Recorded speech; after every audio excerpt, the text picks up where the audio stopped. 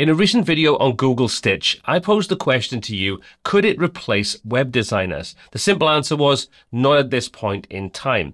However, as with all things AI, today is the worst they're ever going to be. So we're going to continue the same kind of trend, but this time we're going to look at it from a coding point of view. We're going to be using Bolt, part of a new sort of wave of coding-based AI tools, and we're going to see how this works. So this isn't going to be a tutorial. This is kind of like an overview and a kind of feeling. But as with all of these kinds of videos, I want to put the question over to you. Would you use something like this? Do you already use something like this? And do you see it replacing coders in the next 12 to 24 months? Drop a comment down below. Let me have your thoughts, experience, and feedback there. I would love to know.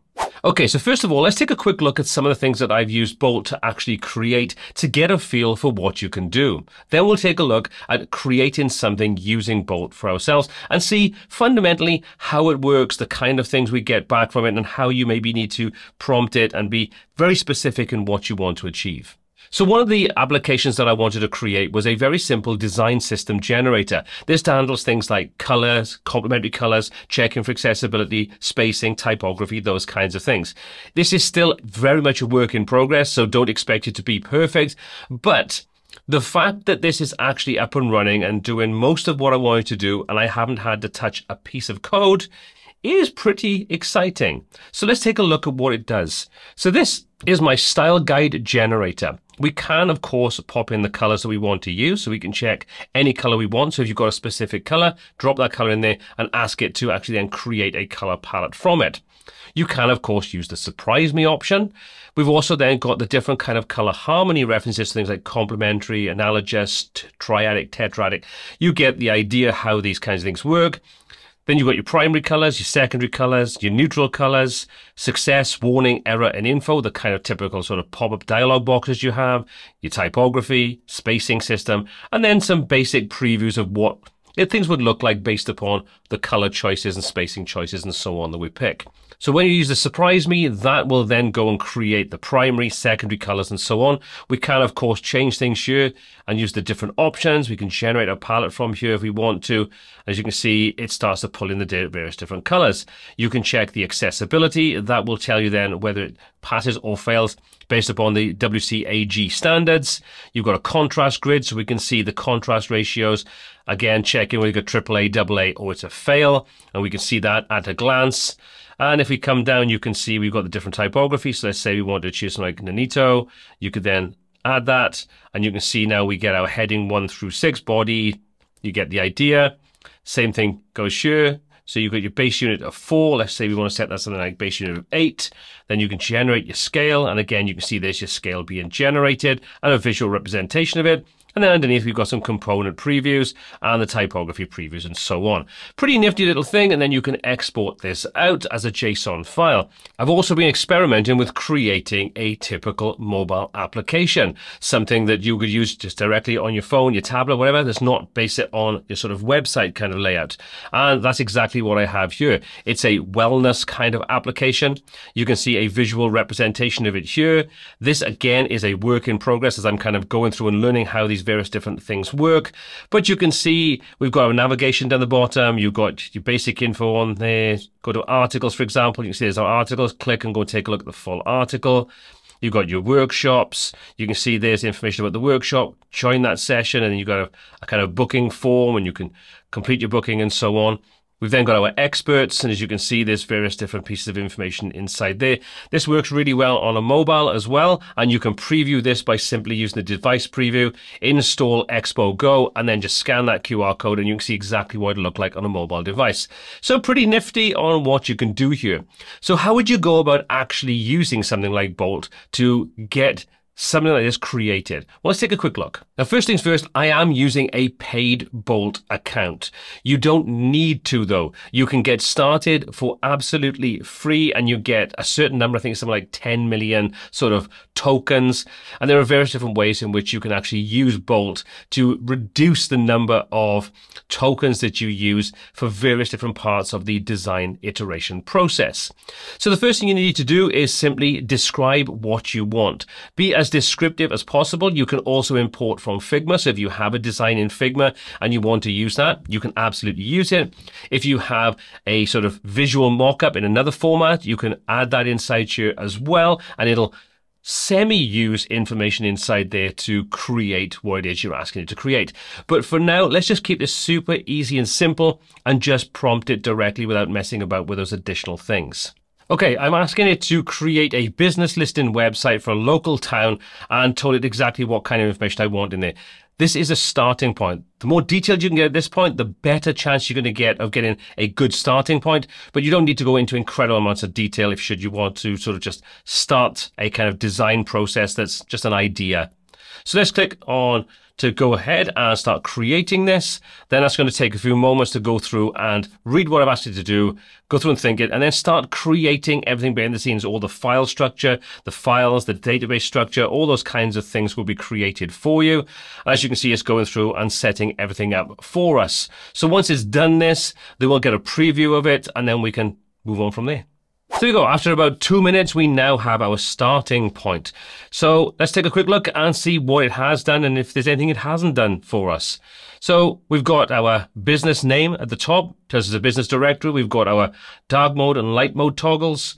We've got the ability to see all businesses, our home, for example. We'll come back onto the all businesses in a moment. Then we've got some kind of information about the number of businesses, etc., etc., etc. Popular categories. And then we've got some businesses themselves. As you can see, we've got a nice little hover effect on here so we can see how it all works. Now, the cool thing here is, and this is quite surprising, I didn't expect this to happen. This has gone online, looked for the name of the town that I'm talking about, in this case, Abergavenny. It's actually pulled in information from the actual businesses. So, for example, the Angel Hotel is an actual business. It is a historic coaching inn in the heart of Abergavenny. So that is correct. The address is correct. The Walnut Tree, the market, these are all real businesses in that town. That's pretty cool. If we want to view all the businesses, you can see that takes us in and that shows us the businesses. We've got a nice little toggle here that allows us to switch between sort of different list views, which again is pretty nice. We can close that down and back up. We've got filters. So for example, we filter based upon restaurant. We now have a restaurant. Let's click and go and take a look. And there's our actual business with the details included. Now, obviously, the location here, we've got an error, and as you can see, it pops up and tells us an error. Now, the main probably reason for this is because we don't actually have a Google Maps API connected up to be able to use this effectively. So even though I've asked it to put it in there, there is a bit of a problem. So you can ask it to attempt to fix it, and sometimes this will work, sometimes it won't. A little trick, if you do come across a problem like this, is you can take a screen grab of the problem, and then you can paste that into your actual prompt and tell it to take a look at the problem and fix it for us. That can sometimes help it get a better end result.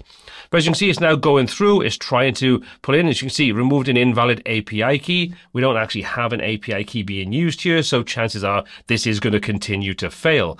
So not the end of the world, and obviously something we could correct if we were going to go for a live site.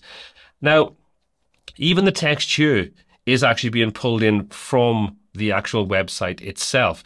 So I do think that's a pretty nifty starting point. I do like the fact that we've got our light mode and dark mode. Maybe the color choice is not actually the best, but you know, you get the idea. So now we've got the basics in place. You can now start to iterate and ask it to do more things. So for example, let's say, ask it to simply add in some more data. Now, if you're enjoying this video and you like this kind of content, why not pop down below and give it a thumbs up to tell YouTube that you enjoy this form of content? And while you're down there, why not hit the subscribe button to be notified when I release more content like this? But if you're not enjoying it, well, you can hit the thumbs down button twice, as that seems to work pretty well too. Anyway, let's get back on with this video. Now, while we're waiting for it to actually add in the additional businesses, let's take a look at the left-hand side. This is kind of like your history of everything you've asked it, everything is done, and everything is kind of doing from a code point of view, etc. So you can see when we asked it to start off with, it's created the dependencies, it's installed those dependencies so we don't have to deal with those things. There's created all these pages, so we've got this page structure, and you can see all these files that have been created behind the scenes for us. As you can see, tells us we've got an error, we can't correct it, which in this example, like I say, is pretty much down to the API. We don't have that API connected up correctly. So let's just not worry too much about that. Tells you then, comes back and tells you what it's done, which is quite cool. If there's any problems, it'll show what the problem is. You can see Google Maps JavaScript API error, invalid key, which we kind of figured out anyway. Okay, so we're going to kind of go through it. If there's any errors, it'll tell us what those errors are. So you can see this has got added the businesses in, tells us which businesses added in. Again, these are all actual businesses on the website that I created years ago for this sort of town. So that's pretty nifty. I like how it's done that. Now, while we're sort of waiting for things to sort of refresh here, let's take a look in the code side of things. If we click on here, this will show us all the files that have been created, the structure, the database structure, and so on. Then we can click on any of these and find out the information that's been actually included in this. So if you want to make changes here, you absolutely can do. You can come in and start customizing this. So if you are comfortable working in the code environment, you could easily come in and make changes yourself, customize things, and all the files are clearly evident and available here. So your index HTML, for example, that's all here. You can see how this works. It's even pulled in the meta name, the description, the details, and so on. Now, I'm guessing what this is doing is it's actually looking at the website that exists and it's pulling in that information, or it's using that as the starting point to actually build things out for us, which in this example is actually quite useful because we may be building a site that's replacing the existing one, and we would like to sort of use that to iterate an idea and then hand that off to a client so they can get some feedback on it and say what they like, what they don't like, and then go on from there. Okay, so now it's come back with our additional businesses, and as we can see, we can easily filter those based upon what we have here. So all that side of things is working. Now, the problem we've got is if we have all categories, we now have a huge long list of, in this case, 26 businesses. So we can now start asking you to do things like, well, you know, we don't want to have 26 businesses, but you get the idea. I don't want to go down the rabbit hole of showing you how to iterate this every single one. If you'd like something like that, where we build something completely, do let me know in the comment section down below. But what you can see from what we've done here with a couple of prompts, we already have a great starting point for a design that we could share with a client. Now, speaking of sharing with a client, we have this option to open a preview in a separate tab. Once you do that, it will ask you to connect to the project, so we'll connect to it, and now we kind of get rid of the distractions that Bolt includes, and we now have the site being shown here where we can go in and we can take a look at the businesses, we can view all businesses, our filters and everything are here. So we have this kind of fully featured site. We can switch between the different modes, the different layouts, and we can just keep on iterating until I get exactly what we want. If you want to check if this is responsive, we can switch into responsive mode and we can see what this will look like. And as you can see, pretty decent from this point in time. So everything is looking pretty good there. We can choose different devices. So we say we want to look at something like a Pixel 9, for example. It'll show us what it looks like on there. You've then got an inspector, which allows you to inspect elements on the actual page itself. So for example, we may want to take a look at one of these cards or the information inside there. You can click, tells you it's a div, gives you information, and then you can actually go through and you can ask it to do things. So we can target specifically what we want to change, update, or modify, which is pretty cool.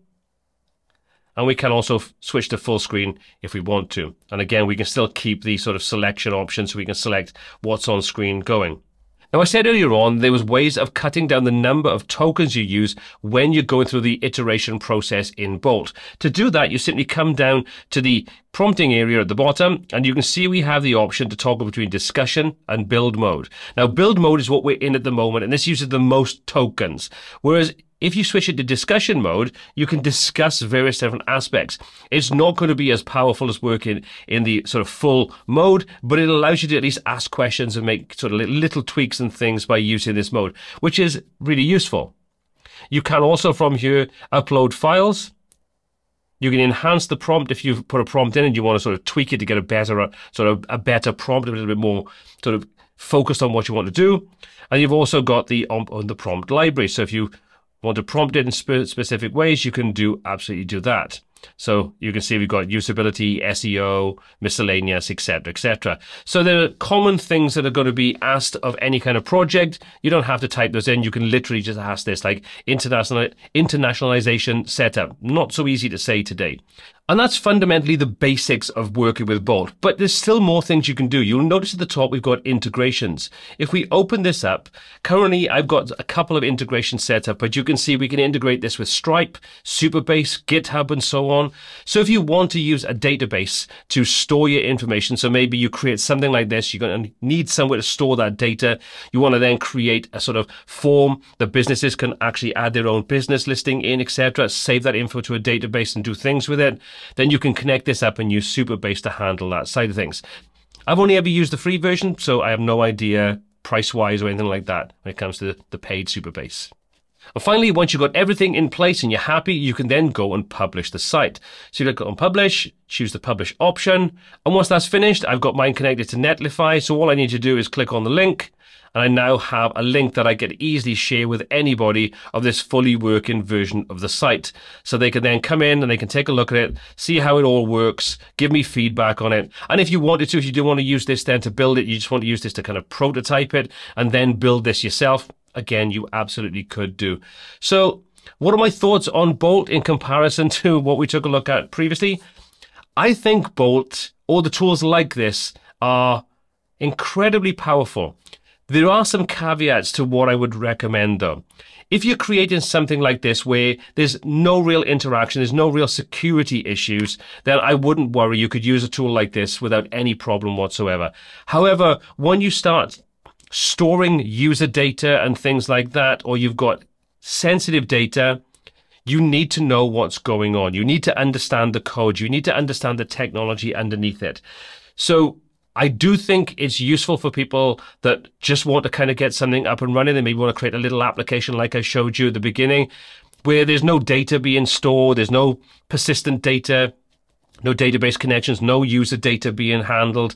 Then I think it's perfect for something like that. But when you want to move beyond that and you need to really go into more comprehensive applications and things, this is where I think you need to be careful and have a really solid understanding of what's going on to avoid any security issues. But as I said at the top of this video, I want your feedback. Have you used Bolt or Lovable or any tool like this? Any kind of vibe coding, which is the in term at the moment? Let me know in the comment section down below. And has this video interested you into what you could do with it? So you're going to have a play about? Again, let me know. Try the free Bolt account, get a feel for how it works, have a bit of fun. And if you enjoy it and you want to upgrade, then take a look at that or look at the other options available. As always, all applicable links are in the description down below. My name is Paul C. This is WPTuts. And until next time, take care.